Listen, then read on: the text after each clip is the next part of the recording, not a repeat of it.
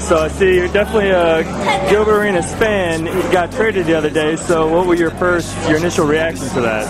Well, I was sad to see him go, but I think they had to get rid of his contract, so. My initial reaction was actually bittersweet, almost more verging on sadness. You know, I've had a lot of happy memories with Gilbert Arenas, the hibachi. Right. He's been a fun player, great personality. You know, a lot of people thought he was, you know, a little bit boneheaded, and he's had his mistakes, but let's not forget that this is a player that brought us to the playoffs almost single-handedly. I thought it was good for Gil. You know, he has gone through a lot the last couple of years, so give him an opportunity. At the same time, for the Wizards, we needed a new breed. You know, he wasn't meshing with the unit. I think they're playing better now. I was kind of excited, actually. I like Rashard Lewis, three-point shooter. We need a deadly three-point shooter outside. John Wall inside, flashing it, and then kick out. Rashard Lewis, three-pointer, deadly. I like the trade. Give John Wall full ball control. You know, I'm sad, you know, the man played hard for us, you know, he played his heart out, had all those buzzer beaters, you know, great guy. He pulled a Bron, man. He quit on us. That's basically what he did. You know, he was our main star player, and then he quit on us. I mean, he had to go. It was to the point where it's John Wall's team. You know, I actually live out in LA now, and I went to the Laker-Wizards game out there, and like they were on the court at the same time. And John Wall's trying to shoo him away. And Gilbert, they couldn't coexist. I purchased a jersey and found out that night that they traded him. Oh, so your first Arenas jersey was purchased on Saturday. She didn't want the Caron Butler jersey because she don't play with him no more. Arenas still there, and then she got his jersey, then went home that night. He was gone. Arenas' legacy, what kind of comes to mind first? You know, it's going to be the guns. You know, it's a shame because, you know, he had some really, you know, a couple good years here. I remember I was here on Martin Luther King Day one day against Utah. He had a game winner at the buzzer. And he really did bring excitement. You know, they made it to the second round of the playoffs, which they've done once since I think I've been alive. But at the end of the day, at the end, it just kind of fizzled. The injuries and the, you know, ever since he signed that contract, it's been basically worthless.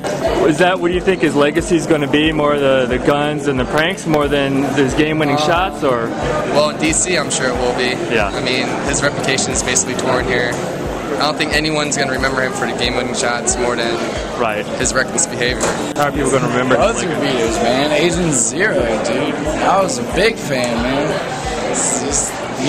This was his city for a long time. You know, I think the gun thing probably ruined his legacy in this town, but I think a lot of people will miss him. I think about injuries, actually.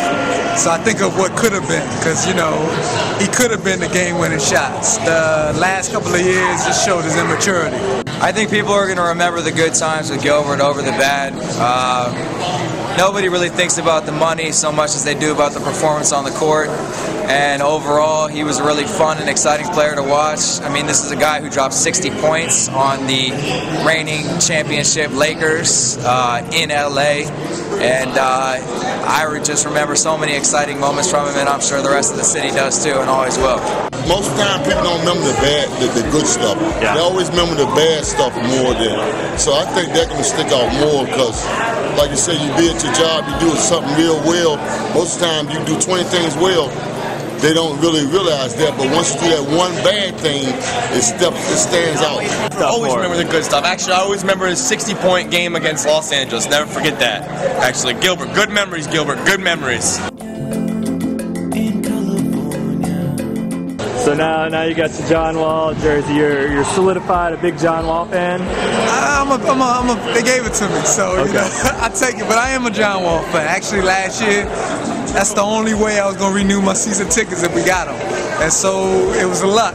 Right. You know, we got lucky. So we need something in the Washington area because all our teams suck right now. Plus, Gilbert just wore it out as welcome. You know, for John Wall's development, I think it's a much better trade. But at the end of the day, the only guy on this team who's going to be around in 5 years for a decent team is probably John Wall. Everyone else is expendable.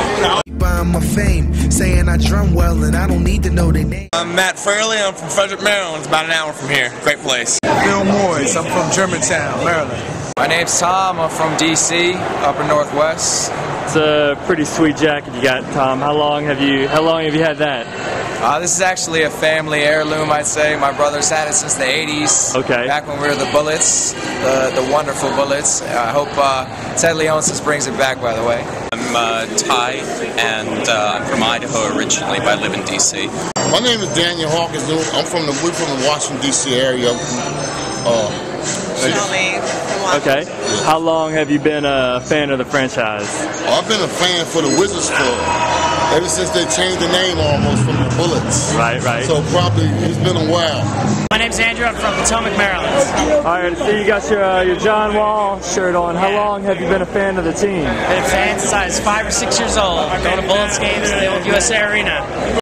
You got your Wizards shirt on. So what's your name and how long have you been a fan? Been a Wizards fans for all my life, man. I've been a Bullets fan since C-Web. What's up, number 4, C-Web?